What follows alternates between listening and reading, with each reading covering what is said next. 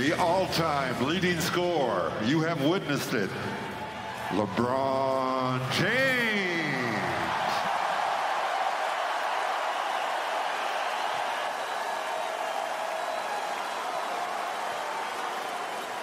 I just want to say thank you to the Laker faithful. You guys are one of a kind.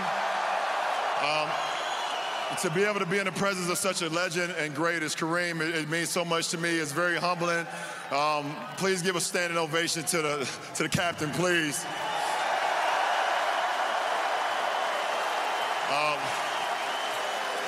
To my beautiful wife, my daughter, my two boys, my friends, my boys, my family, my mother, everybody that's ever been a part of this run with me the last 20 years, 20 plus years. I just want to say I thank you so much, because I wouldn't be me without y'all. All y'all help, all y'all passion, all y'all sacrifices helped me get to this point.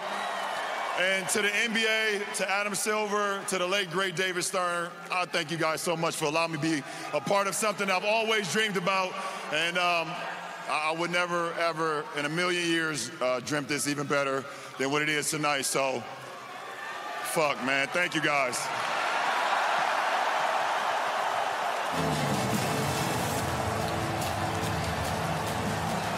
Oh, what a moment.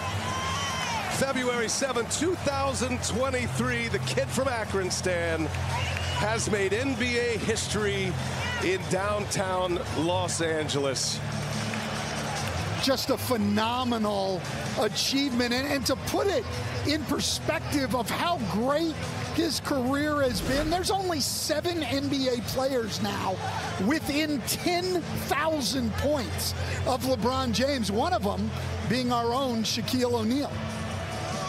Passing of the torch from 1984 to 2023, from one Laker to another, Kareem to LeBron, from Wilt to Kareem to LeBron in those Laker uniforms.